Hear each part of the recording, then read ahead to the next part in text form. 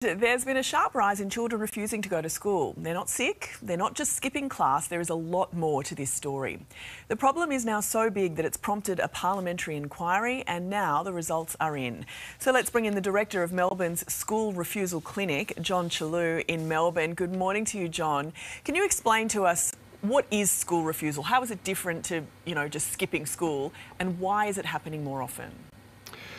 Well, school refusal, sometimes known as school can't, is reluctance to go to school because of social, emotional and behavioural reasons, usually high anxiety.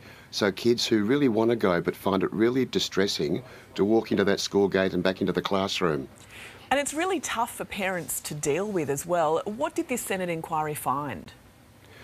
Well, it really has redefined what school refusal is and explained what it is, and are really taking the issue very seriously as a national crisis.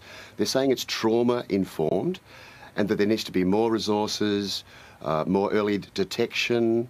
There needs to be more family-friendly approaches from schools to home, and more funding through Medicare so that more sessions are available, particularly for families who struggle to afford to get treatment. You hear of parents tearing their hair out because they see how traumatised their children feel about going to school, but then the parents are worried about not only them missing the education, but having the authorities knocking on the door saying your kid's not attending school.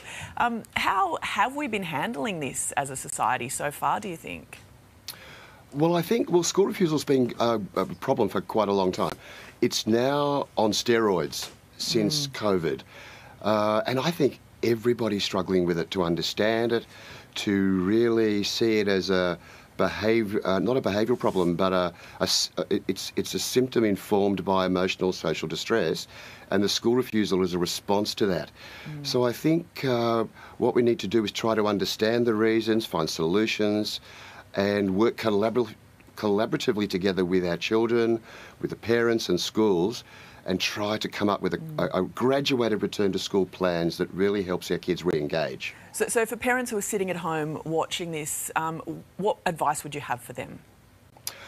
I would say try and keep calm, work together as a parenting team, assuming there's two parents at home. There's a lot of single mums out there really struggling.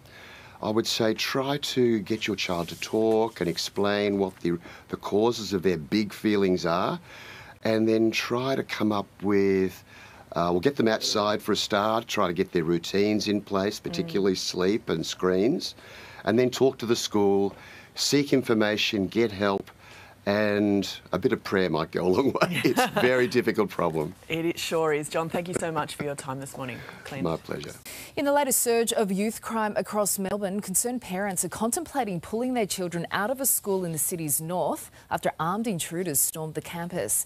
Nine's Elizabeth Moss is following the story in Melbourne. Lizzie, a manhunt is underway this morning. Good morning to you, Sophie. Yeah, police have not made any arrests thus far. This would have been an absolutely terrifying incident for the students, but also the teachers at Epping Secondary College. Police say two armed men believed to be former students at the school stormed the campus, sending the school into lockdown. It's believed they had previously had altercations with a group of boys at that school. Now, teachers stepped in trying to disarm these men, but unfortunately a brawl broke out and one student was injured. Incredibly concerning. We know the number of children committing crimes has close to doubled in the past year. Yesterday in Melbourne's West, a family held an anti-violence rally after their young son was stabbed in an unrelated and unprovoked attack. They want this violence to stop. How many more lives needs to be affected for government to change the law? And that is why, as we have said, Sophie, some parents are contemplating taking their kids out of some of these schools. They do not want their children to be at risk, and understandably so. Yep, you can't blame them. Lizzie, thank you.